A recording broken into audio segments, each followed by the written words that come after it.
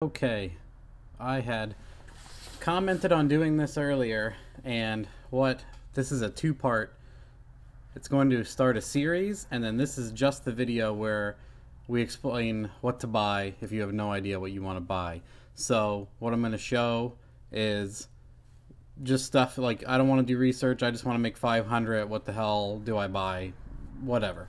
We have that, and then something exciting is I was talking to my buddy Mark, who owns the Camaros, and he bought a 2500 pickup truck. I know I posted videos of it on the dyno and tuning it, and we had said we were going to turbo it, and just, of course, for fun. That's like one of the best platforms, in my opinion. You just buy it. It has the LS engine, computer, like all the good stuff, 4L80E. You just smash a turbo in it and a cam, make tons of power, call it a day.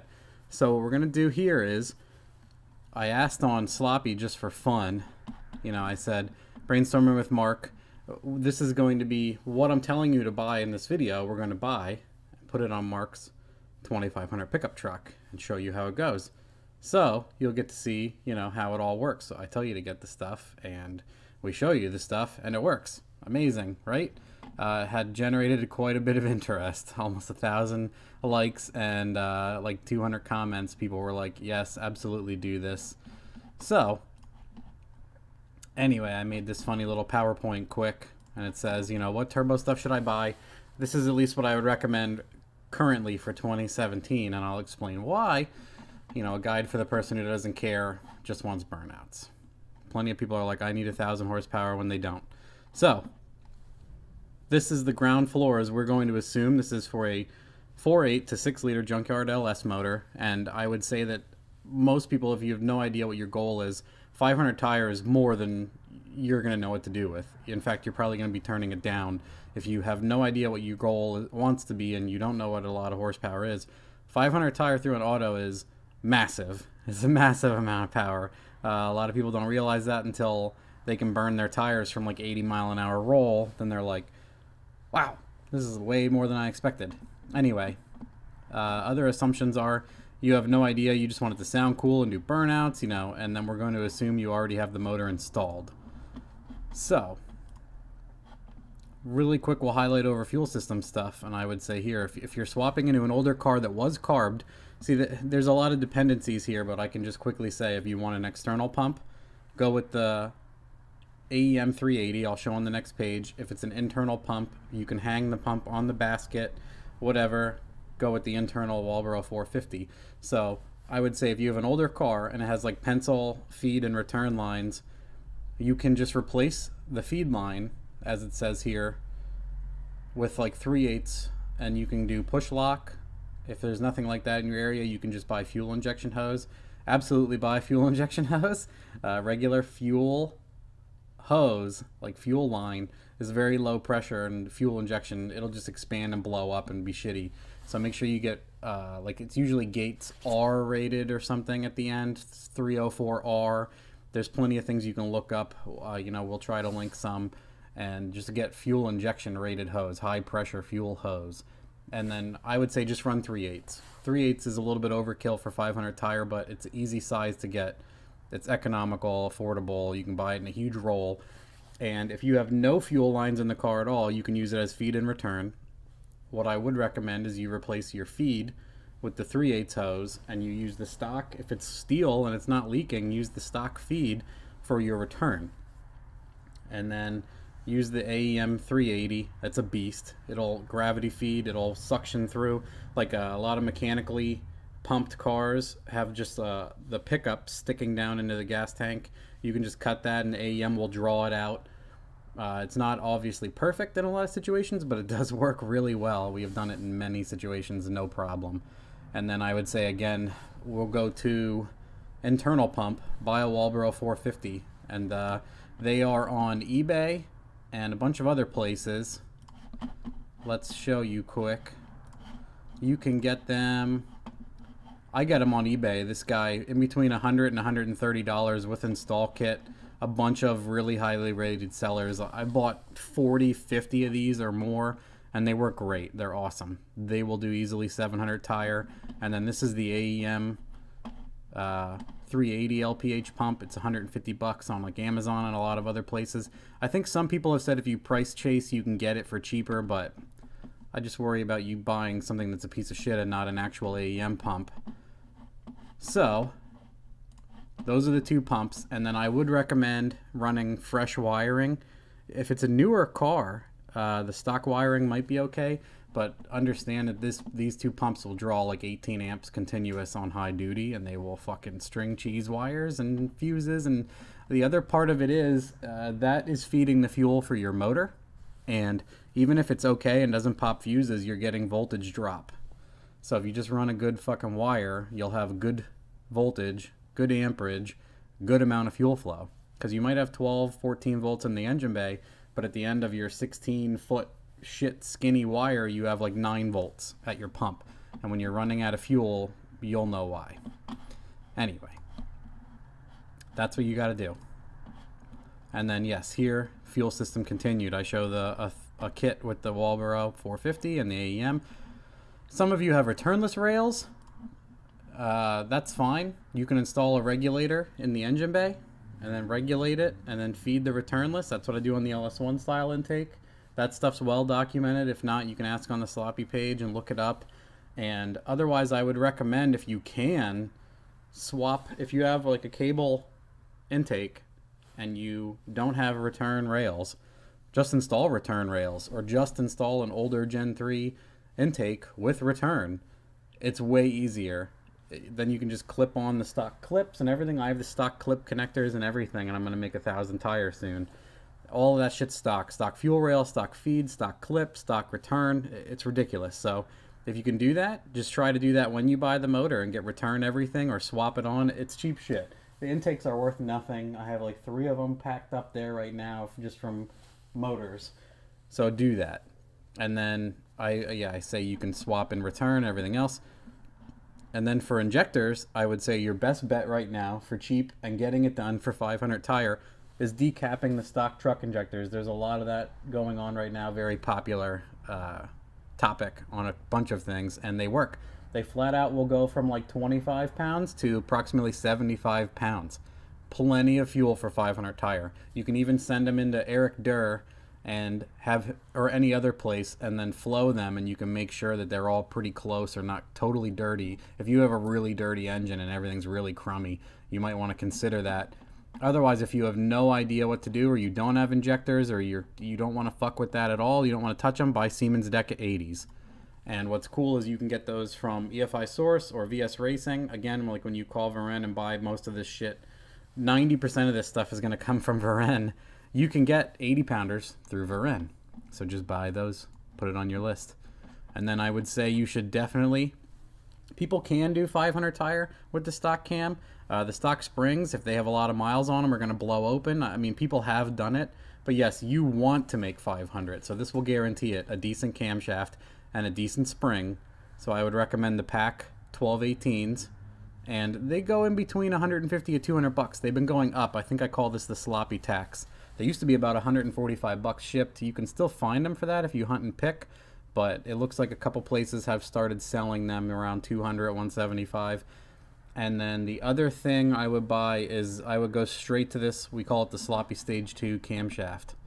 Just get this. It's only $290 at Jegs. So every now and then it goes down on sale to like $245. You can just keep your eyes open if you're just spending your time building it. Save 50 bucks. They also do military discount. Everyone is like, I don't care about a cam, and then they hear this cam and they're like, fuck, I wish I just bought that cam. So if you're doing springs, you might as well throw this fucking cam in. It sounds awesome. It works good on motor or turbo. So you could get this rolling, get it tuned on motor, add the turbo later if you're just doing everything in stages. It will work for both. It's awesome. It sounds awesome. It works good with a turbo. It cruises nice. It works with the springs good, everything. So just get that stuff. Then what you're going to want to do is get turbo wastegate and intercooler from Varen. And now this is where you got to get creative. He sells a denmah Matt Happel VS Racing kit. If you look here, he's done it for years because so many people would ask about it. But I would have you modify this slightly. You can still pick and choose what you want. Talk to Varen about it. This turbo, the GT45 that comes with it, is physically large and has a non-standard outlet and inlet, and there's some stuff you got to mess with there. It is for sure the cheapest turbo, but in my opinion, what you should do is get the 7875 from him. That's what you want, 7875, and then get the 2.5 or 3-inch intercooler kit. It doesn't matter for 500 horsepower, whatever fits in your car easier. He's giving away the 3-inch upgrade for free.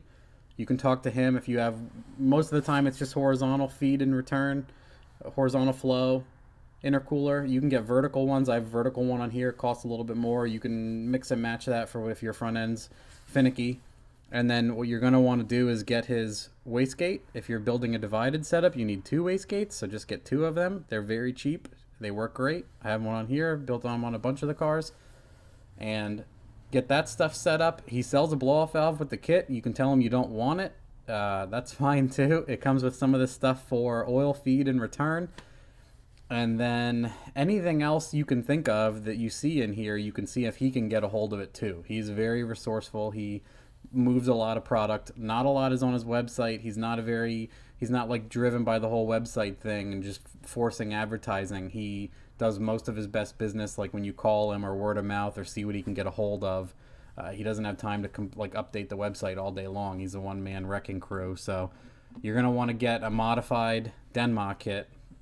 Also, I like the 7875 because it's smaller physically. The footprint is small. The V-band outlet is 3-inch for the exhaust. That's small and nice and easy and cheap to buy V-bands for. The outlet on the turbo is 2.5, very easy to clamp onto with the 2.5-inch piping kit. The other one's like 3.5. You have to get like adapter and step-down fittings, and it just starts to be annoying. Trust me, you spend a little bit more on the turbo and get a little less aggravation and more room in your engine bay and everything else. So now we'll move on to ECU and map sensors. Yeah, I mean, it doesn't matter what you're going to do. If you're going to use stock ECU or megasquirt, just get the 3-bar map sensor. You can get one from Varen. You can get one from EFI Source. Those are my bros.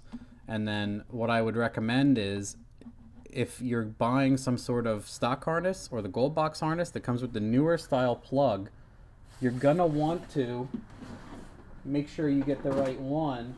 Make it easy on yourself. Yeah, I mean, here's one of them. Like, this is the stock style connector. This is a stock truck map sensor, but it has this new style connector. And now I don't think I have an old brick. I do. This is an old style 3-bar map sensor. Some like Grand National guys and other people might recognize this shit, but it has a totally different connector on it. So if you're gonna mess with this, you just gotta let them know and get one or the other. If you don't know what to get the LS1 style. It'll plug directly into most newer stuff. And then also there's a big thing between what ECU should I get, and that's like a personal preference thing, and I've highlighted all of the reasons why you should choose what you should choose.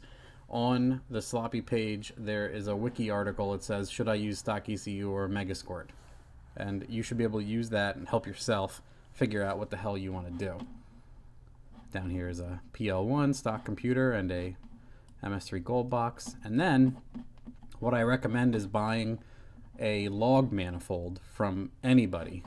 Like, I have a friend who builds them. His name's Joey Fowler. If you are in the tri-state area, like New Jersey, PA area, he sells these. And then Trick Performance makes one that's very similar. KB Racing makes a kit that's very similar.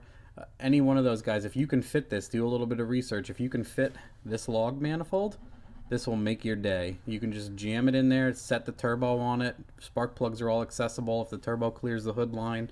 Like, this is a KB style manifold. My buddy Corey Johnson made it, but I mean, that's just majority of the time where it sits nice. So it fits in trucks and cars and people like Novas that have a tricky front end. It fits in nice also. So, and then the other thing I would do is, if you can't fit this, you should buy something like this that Monkey Fab sells, and this is like a merger kit, and you can buy it in T4 or T6. The 7875 is T4, so you should buy the T4, and you can build this yourself. And I would use 2-inch or 2.5-inch exhaust tubing. You can buy hot rod exhaust kits off of like Summit or Jegs easily. Look them up and get the piping you need, and then install it. It doesn't matter the 2-inch or 2.5 or 190. It doesn't matter. 500 horsepower, easy goal for any of those sizes. Just use what fits. If you put 3-inch piping in your entire engine bay and it's hard to fit, that's your fault. If you spent more trying to buy 190 instead of 2-inch, that's your fault. Just make an economical decision. Don't be an idiot about it. Weigh in all those factors if you weren't thinking about them before.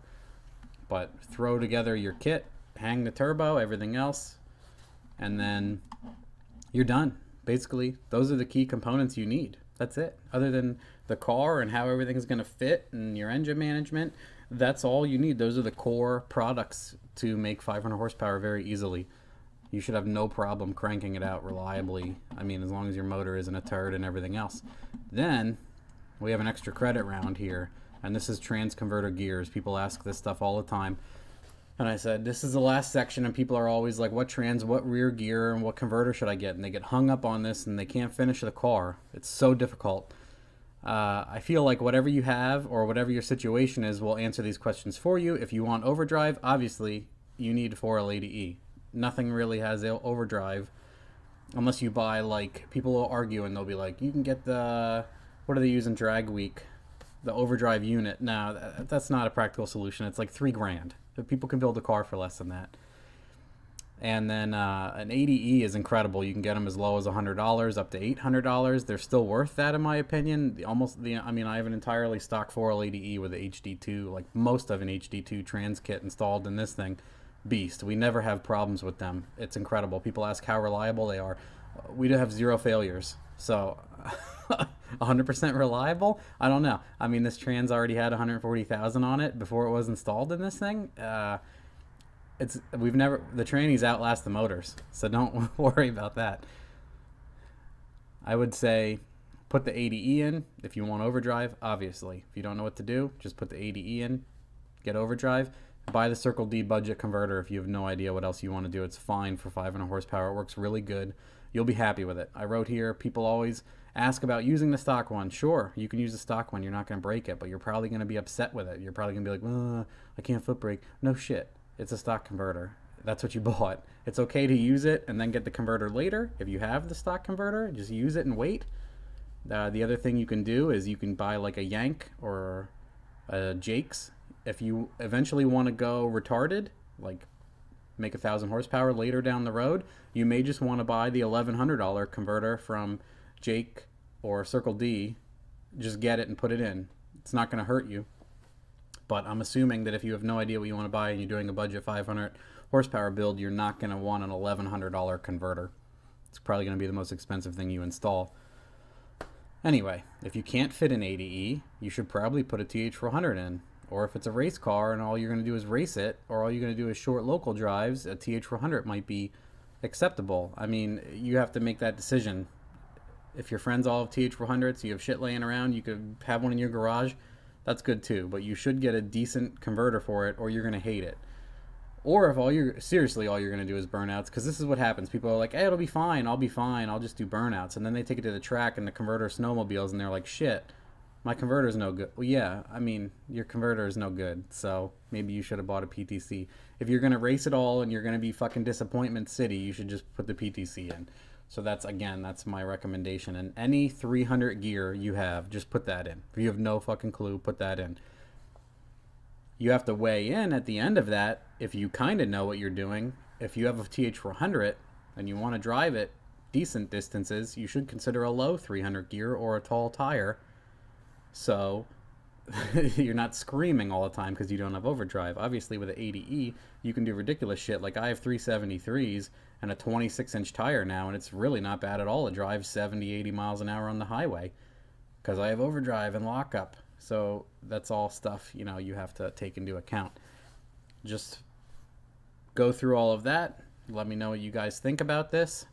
And the really cool thing is, after Mark's putting the race car back together with billet crank and rods, and we're doing some other stuff, and he's gonna race at lights out with the Camaro, so we're gonna get video and everything of that. So once that's done, we're gonna start ordering this stuff, and then literally we're gonna try to do a weekend bender where we install all of this stuff in a weekend and we show it, and you know, we try to blow through it as fast as possible. And I believe Mark's truck is a 07. So we're going to need to do something with the return fuel. either run lines or run regulator on top of the gas tank, or we're going to figure it out and do it ahead of time and let you know, and we're going to show all the parts and what we paid, slam it all in, fire it up, take it to the dyno, and tune it and show how much power it's making at what pound of boost. And if we fail totally at that, that's a good result. And if we do really well, I mean, we do this all the time, so it's funny though when you go to show somebody, Mom, look, I'm scoring a basket, and then you can't fucking shoot at all. Anyway, that is for early 17, my best recommendations if you don't know what to get, because the 7875 will easily pump out 500 tire and more if you want it. Not a whole lot more, but it's a good middleweight turbo in my opinion. Physically small, good horsepower characteristic. That cam sounds good. People fucking love it. All of the above. So that's just stuff that out of a lot of builds over the last year, those people with that stuff are the happiest the first time around. So that's what you should do too. Anyway, let me know what you think about this for now. We might change this stuff in the summer if people want more information. Go for it. Ask some questions. That's fine. I will try to get an update with Mark's truck. I know we dynoed it. I put up video of that. We tuned it. And we'll go from there. And we'll show how much more power it's making from stock. Blah, blah, blah, blah, blah. But obviously there's a lot of interest in this stuff. So that's it for now.